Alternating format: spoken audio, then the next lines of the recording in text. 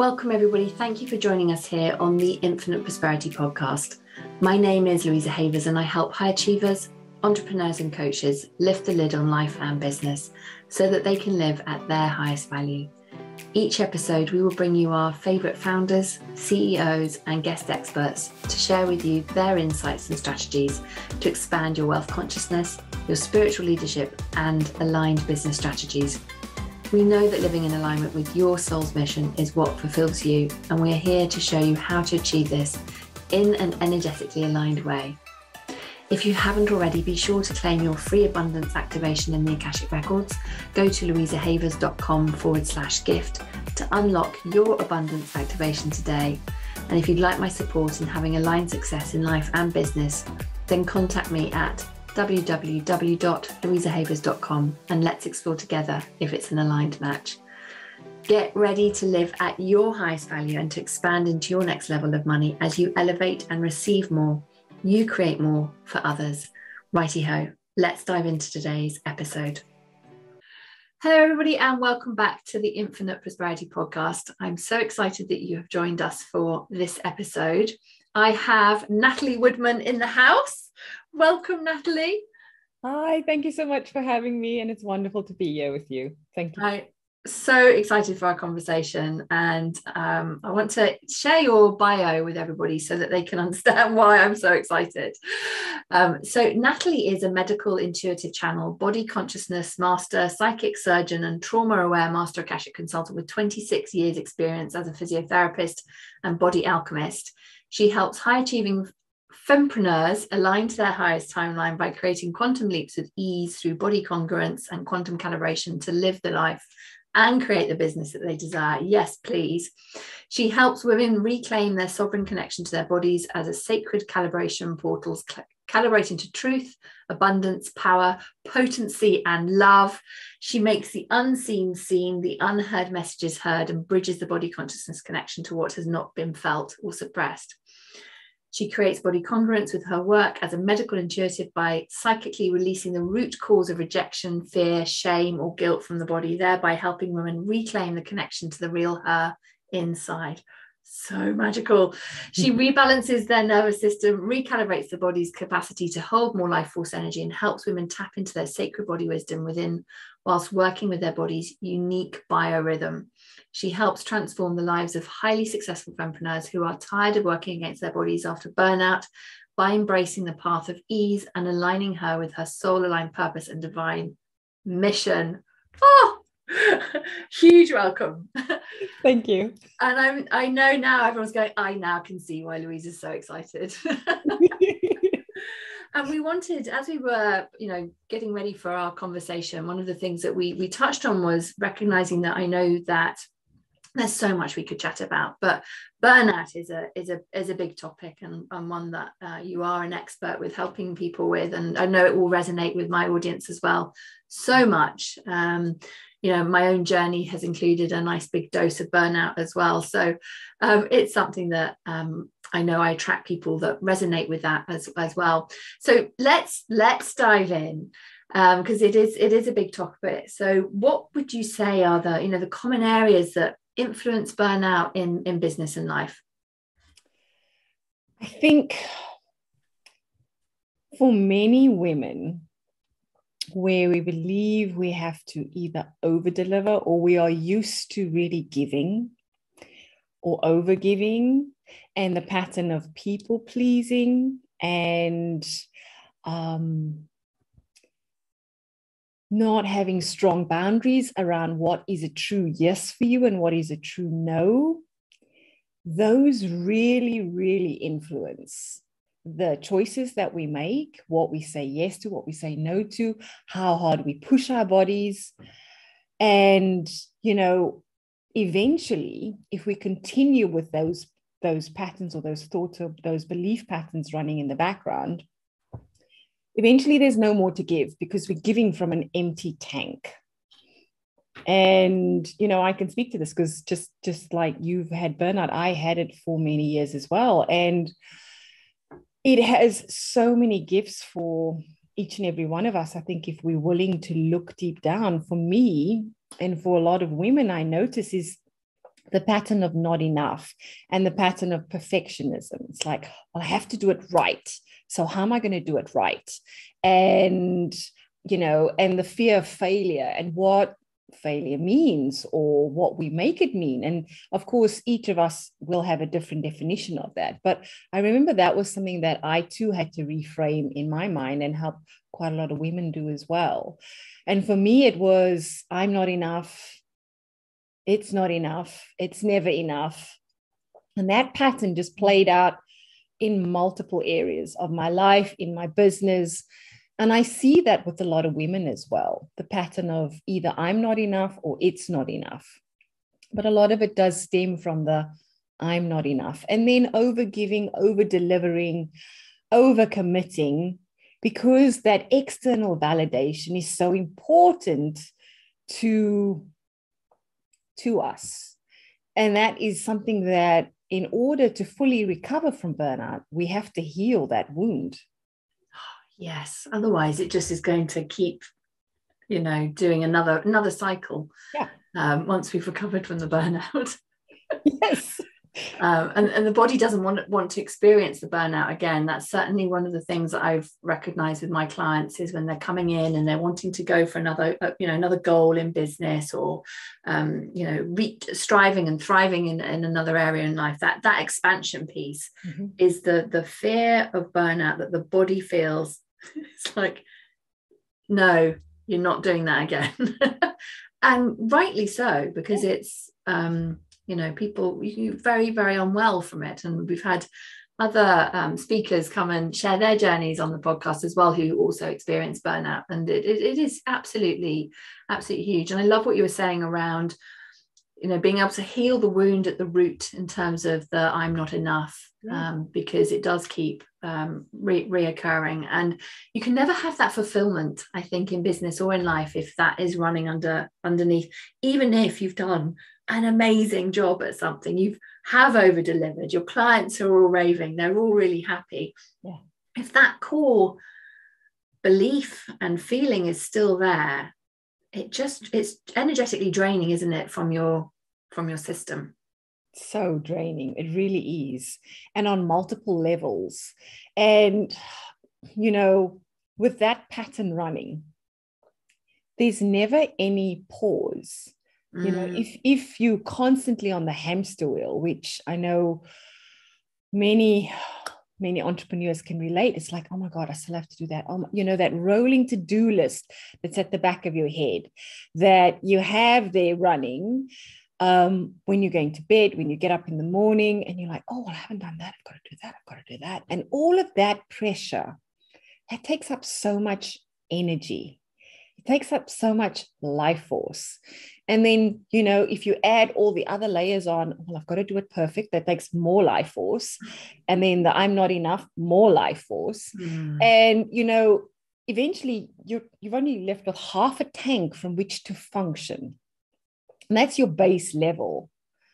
And it's only when we really shift those mindsets, those patterns, and get to the root cause and shift that, and you fill up your tank, that you realize what the base level was before and what your capacity is now.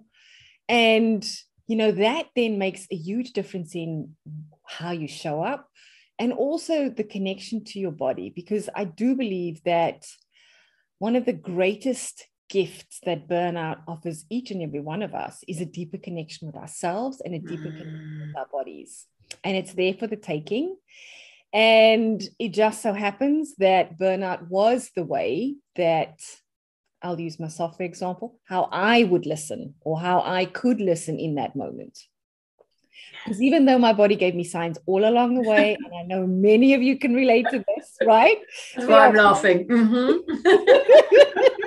Exactly, right? We're like, no, you can keep going, body. It's fine. Let's just keep going. Let's plod along. And eventually, we keep ignoring the messages that she's giving us all along the way until eventually she's like, that's it. No more messages. Now it's time out. Yes. And, then we're having to navigate that internal frustration of, oh my God, now I can't deliver all the work that I promised. And my body's calling a timeout. How the hell do I navigate this? Mm-hmm. And I know what a struggle that can be. And for many of us, it is, especially when, we're at the top of our game, we run our own businesses, we're really successful. And, that is important to us. But one of the biggest things that I learned, and I don't know if some of you can relate to this, but somehow I had linked my work with worthiness, with,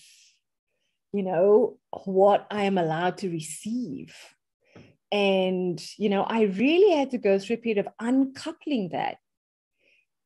And that was a big thing for me. And I don't know if some of you can relate to that too, but, being able to know that you're already worthy no matter what you give.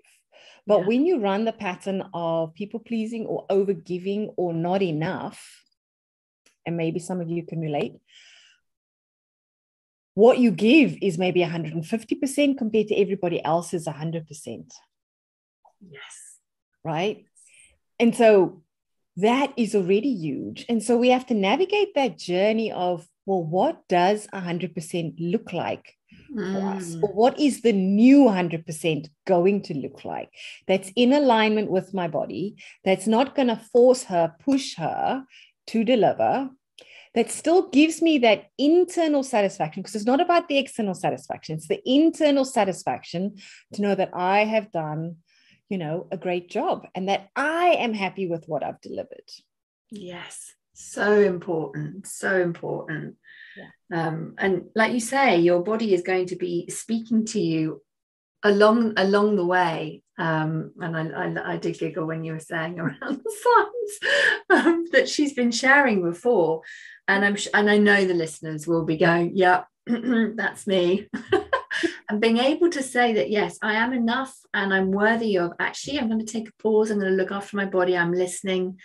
I'm going to take a moment to, as you were saying, fill your cup up so that you're not trying to pour from an empty tank. Yeah. And I know you talk about body congruence in business. Tell us a little bit more around that. You're like, oh, yes, please.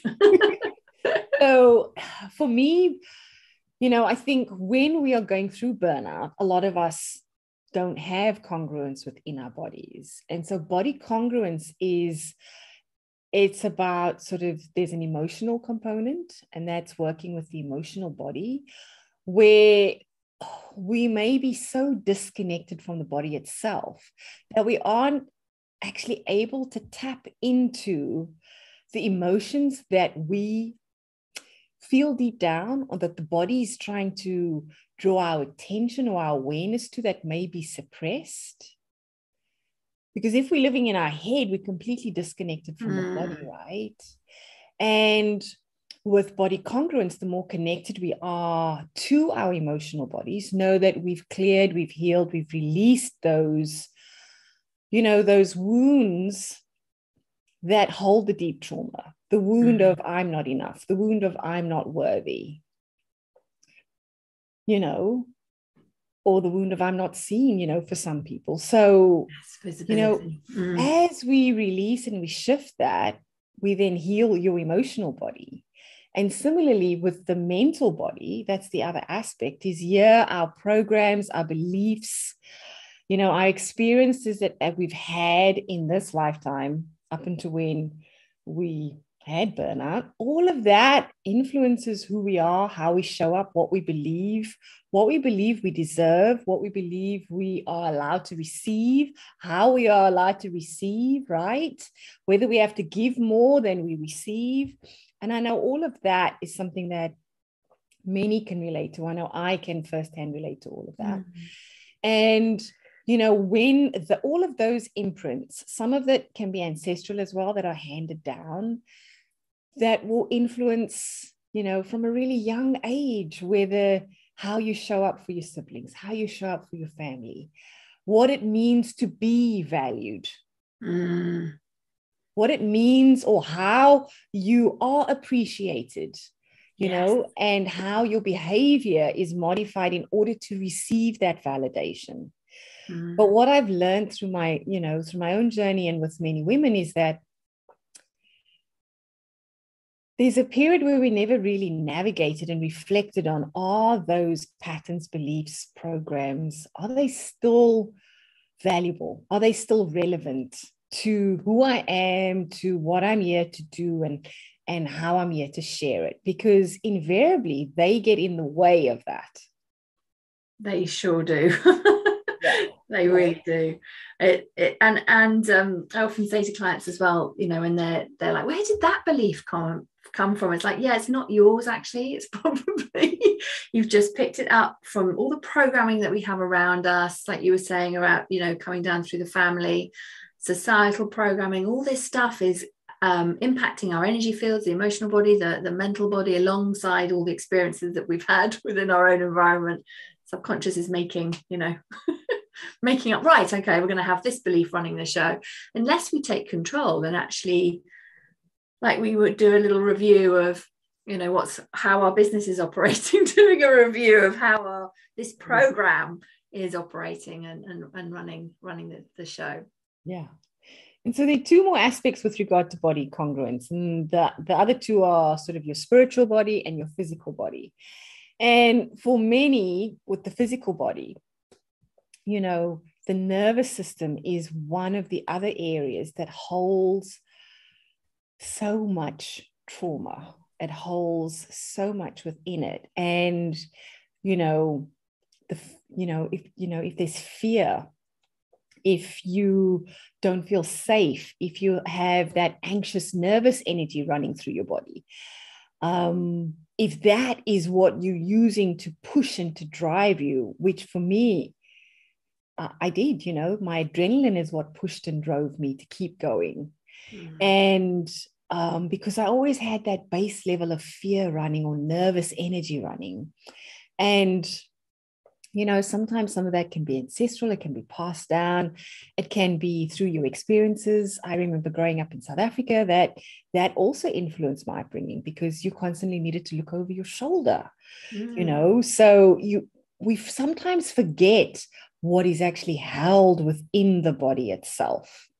What experiences, whilst we haven't fully processed or released, what is actually held in the body at a cellular level. And that is what's going to influence our physical body congruence.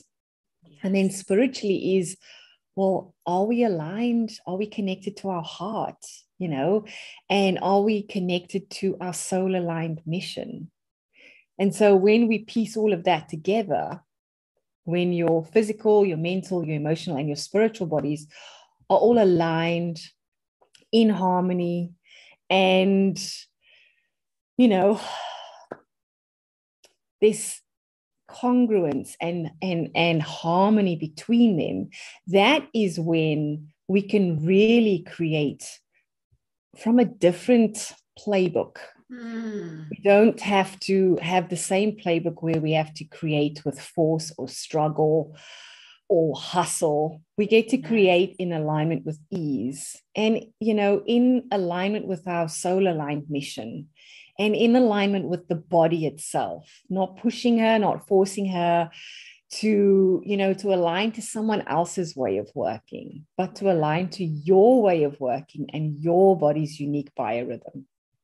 It's so important. And you used a word there that I absolutely love in terms of harmony, because I think that's what all entrepreneurs are craving in their life, to have that harmony across the different areas. So work isn't taking up all the time, or family's not taking up all the time. We need to have that balance. And, people come at this from a different perspective, but I think you have such a unique way of working. How does your work with the body help clients to create that harmony in their bodies and their business? So I work with the body. I will scan the person's quantum body, and certain areas are going to light up in the body itself. And this is the energetic body that I'm talking about. So within the energetic body, I'll be able to see sort of what emotional let's call it unprocessed cellular memory that is held within the body. What is at the surface that's ready to be shifted, that is in the way of what they're wanting to create? Yeah. And this is not about me going in and digging. This is about, working with someone's body to see what they are ready to shift, because we have to also do it in a way that is aligned with you, your body, what your body is ready to release and process, and in a way that this is not going to cause a healing crisis. Yes, it's going to exactly. cause you to be flat on your back for weeks, because God knows that's the worst. And I would never wish that on anyone, and nor would I want to create that for anyone either. So this is about shifting enough to create change, energetically, and then physically as well, and also working within your mental body, because very often, we can do the energetic work, but if the mental programming isn't in alignment with that, and if physically, you aren't working in harmony with your body, then the shifts that you make aren't going to be integrated. And exactly. So what I help women do is, whilst we work on the shifts energetically, I also work on the programming and the beliefs, and we upgrade and shift those in the same session, and give strategies to work on integrating so that this can be embodied, because we want to create embodied shifts so that you get to see how this plays out physically. And I'll give you an example. I had a woman, and for her, speaking in public was just really, really uncomfortable. She didn't like, networking was something that didn't come easy to her, and her nervous system was always frazzled. So it took the least amount of stress for her, or in an environment, to set off this reaction in her body, which was her throat would close. So that was a visceral response to stress in her body. And that would happen at any time during the day, whether she was home, whether she was working, and sometimes when she slept as well. Gosh, and so, you can think about how that might affect you, right? Or it might affect someone. And we shifted that within a session. We worked on what was ready to be shifted, and her throat closing shifted to by 75%. She could feel when it started and actually work with her body so that the reaction wasn't as extreme. She was also able to, recalibrate, her body's ability to know what was minimal stress, what was moderate, and what was maximal stress, because that's what was missing from the connection between her brain and her body. Yeah. And also, through the work that we did, we also managed to shift the sisterhood wound for her, which was just a beautiful added bonus, which meant that she no longer had that competition of, oh my God, what is so-and-so doing? Oh my God, I've got to do better. None of that was there. She's just like, this is my lane. This is my work. This is my zone of genius. And this is what I am here to share. And so that was the beautiful shift that, was created in how she showed up for her business through working on her energetic and her physical body. It's so powerful, isn't it? Like, thank you for sharing that example, because it really brings to life for people who may be perhaps new to considering, how what is going on emotionally and spiritually and mentally can impact our body, but then also that the whole impact of how that affects our business and how we then show up, and of course then how we're able to serve the clients, or even to connect with the clients if we've got that congestion and that restriction coming up in our throat chakra around in the 3D day-to-day, going to networking events or doing networking online, however it may be. It does have a huge impact. And something I always say to my clients as well is around, listen to your body whenever, as you know, like we do a lot of muscle testing in my world. And one of the things I love is it's helping people, because they really, the process that I teach helps them to really become aware of what is their body saying to them. And I'm sure you must see that as well, where people suddenly realize that their body is talking to them. Yeah. And they might not, because you mentioned earlier about how people often are living, up in their heads, haven't paid attention, just might feel these things as aches and pains, not really connecting that it's a language. Yes, totally. It's a whole new language, isn't it? Yeah. Yeah. You got to learn a new language, and then you'll be like, oh, okay, this is what's going on. And I love it, because here's what I've also noticed is the body does communicate through aches and pains, but that's only one way. And it's if we ignore those aches and pains that they become magnified. But if and when we take a moment to tune in, if there is an ache and pain, and we do it in the now moment, like, okay, well, body, what are you telling me right now?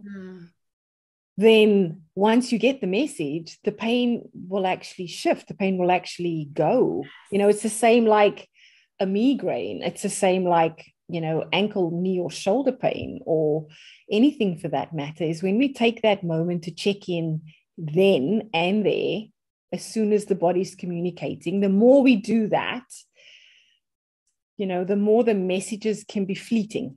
Yes, it's so powerful, so powerful. So you don't have to have that migraine for 10 years. You could have it for, an hour or so as you're deciphering the message for it to then to pass through. I just love all your wisdom, and I know we could talk about this all day, but I know you have some, pertinent lessons that you've learned from your experience with burnout, and I'm sure that would be really helpful reflections for our listeners. Sure. So for me, physically, it was about really connecting to my body and checking in with her at regular intervals to go, okay, what is your base level energy level? Okay. And from there, I created this classification of the scale specific to my body to go, okay, so you have energy to give, or actually you don't have energy to give today. And making a decision from that point to go, what is in alignment with my body so that I get to show up as all of me, the best version of me. And so that was something that really came through burnout for me, is being okay with rescheduling. Okay with saying, I'm so sorry, right now I won't be able to show up as 100%, with 100% of my attention, my presence, to be there for this conversation. And I would love that. And therefore, would you mind if I rescheduled? And that was something that I really needed to hone and practice and not feel guilty about, because there's one thing about knowing what your body needs to do, but then there's another thing about feeling guilty about what you have to do because you're concerned about how it's going to be perceived or how it's going to come across. And for me, I had to really detach from the expectations of others and really put my body first, because it was time to put the oxygen mask on, Yes. And she was really saying, it's me or it's the highway, girl. Choose. You've got a choice. Yeah, you've got a choice. How much more do you want to learn through your body? Are you willing to integrate? Are you willing to make shifts in your lifestyle? Are you willing to adjust and course correct? Or do you want to keep going on this trajectory and this course? Yes. And, I have a background in physio, so you can understand and appreciate how challenging that was because my body is something that in the past I took for granted because she just used to show up. She's strong. She can do whatever I needed her to do. But I'd undervalued and underappreciated her. And so there was this whole journey that I had to go on with really learning to value myself, learning to value what I bring forth in this world, and that it's not only physical things. It's like, what are all the other things that I wasn't allowing myself to acknowledge that I brought to the table of a conversation, of, to my work that I was providing. So all of that, alongside really working with my body and the emotions, what had been suppressed, what I hadn't processed, what I thought I processed, but there was a deeper layer to shift that was influencing burnout. And again, it was the wound around not enough, I'm not enough. And there was quite a lot of shame that was held within my body at a cellular level. Shame, guilt, and judgment. And for me, that was something that I really had to shift and clear and release, and declare to myself that, I will no longer shame my own body, and shame is not a conversation or anything that I want to be around. And I'm just not available for it. I'm just not available for that conversation on any level. If anyone else wants to shame, I'm just not available for that either. And so, really standing my ground for, well, what am I available for now? What are my values? What are my beliefs? And then aligning to those and releasing everything else that isn't in alignment with my truth. And one of the biggest other gifts was really learning no. And that no was a complete sentence. And it's fascinating and I think as entrepreneurs and business women, we all go through this journey of, really connecting to our no. And for me, that was a journey. It was connecting to the no from my body, the no from my voice, and then the no from both of it, because just getting the word no out was uncomfortable sometimes early on in my journey with burnout. So, really being able to connect with your body, and then knowing, well, what is a sacred yes in alignment with my body? What is a sacred no in alignment with my body? And then having the courage and the confidence to share that from a place of love, and not being attached to how it's going to be received. Even though it's being shared with love or from a presence of love, it's detaching from what someone will make that mean, or how that might be perceived, especially having run the good girl, people please program before. That was such an important thing that I had to do. And then, with business, it was really adjusting my business, because at the time I had a brick and mortar business. So I had a big physiotherapy practice with large overheads and, a really big team. And my body was asking me to restructure things. It's like, this is not the way for you, love. Yeah. This is not your way. Yeah.